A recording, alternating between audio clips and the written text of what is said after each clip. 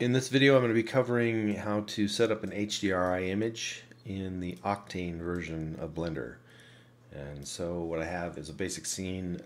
I'm assuming you already have the Prime server set up, the Octane server set up, and you are in the correct version of Blender, the Octane version anyway. And you want to go to your render settings, make sure you're set to Octane. And if you get a little bit ahead of yourself and you hit render, you're going to get nothing. Okay?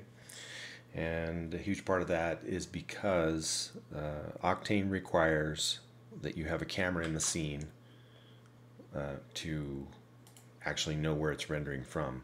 So I added a camera. I'm going to snap the camera to the view that I'm looking through right now, and I'm going to hit Alt-Control-0 and snap to this view.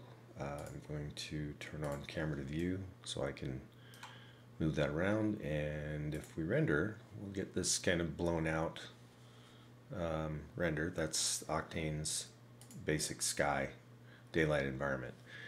So to use an HDR image, you want to pick texture environment, you want to go to texture and pick image, and then you'll want to navigate to a place where you've got some, and this is Blender Cloud.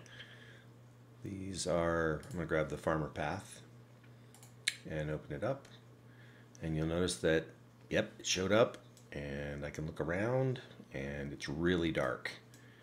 And so what you'll run into initially is there's a bunch of gamma settings that have to be corrected.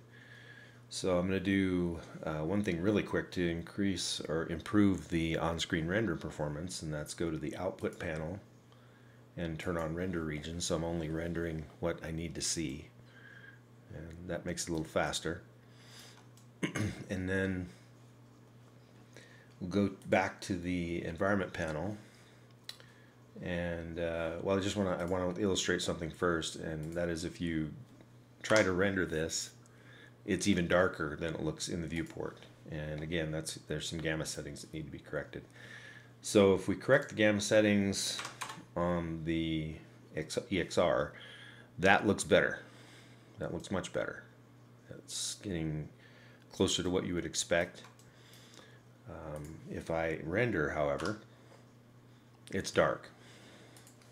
And if I'm in rendered mode here and I jump out, it looks okay, and if I look through the camera, it looks okay. But again, if I render, it's dark. So how to fix that? And I'm going to jump to the camera. The camera has some gamma settings on it as well. And these settings will generally fix most HDRs, not all of them, because of some of them are authored a little bit differently, and you can run into some tweaks that you have to do. So if I turn on the Octane camera imager, that is the render mode, and I jump out of the camera view, I am back to a bright view. It's dark in the camera, and if we output, it is also dark. So how to fix this? What you need to do is go in and set the gamma to 2.2 on the camera, and that makes it so that in the camera view it's good, in the rendered view, viewport render, it looks good, and the render out of the camera looks what you would expect. Now that image is a little dull, a little dim, and where you want to do your adjusting for brightness on an HDR, go to the world panel, and you'll see there's a power and there's a gamma here, and then there's power down here. You don't really want to mess with these, leave them alone, but you can turn the power up out on the this setting down here under the projection. So okay, so that's pretty much the basics of how to set up an HDR.